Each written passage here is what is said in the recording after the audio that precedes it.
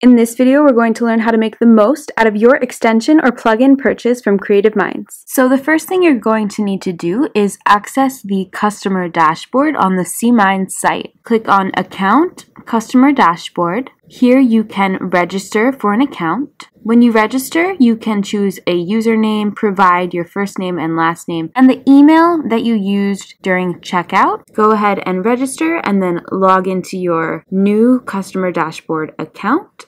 Under My Downloads, here you have a list of all of your downloads, and you can also find the updated files here. Simply click on a file to download it. So if you're ever looking for an update, for example, you know that CM Answers has a new version out and you want to update your plugin, you're going to navigate to your customer dashboard and then download this file and then install it on your site. Keep in mind that you'll need to delete the current version of your plugin, and don't worry, your data will remain intact when you install this newest version. It will all be there. Under My Purchases, here is your purchase history. So this is a list by order of all of the purchases that you made on a particular date. You can view the details and the downloads in each of those orders. You can generate an invoice if you need one for your business, for example, and you can also view your license keys and manage your license keys from here. So if you click on license keys, you can see a list of the licenses from that particular order. And if you click on the golden key, you can see your license, and that's what you're going to use to activate your license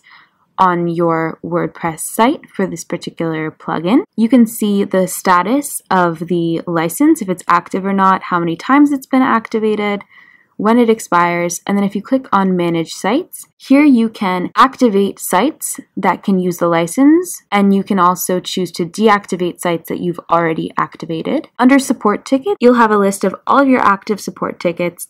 You can view the support ticket and its content, and you can also open new support tickets here or send direct support tickets to support@cminds.com. Next, we have the profile. Here you can simply edit or provide your account information and change your password, for example. The newsletter, here you can subscribe for our awesome newsletters, which highlight news coming from CreativeMinds and new plugins and extensions that we have every month. Thank you for choosing CreativeMinds.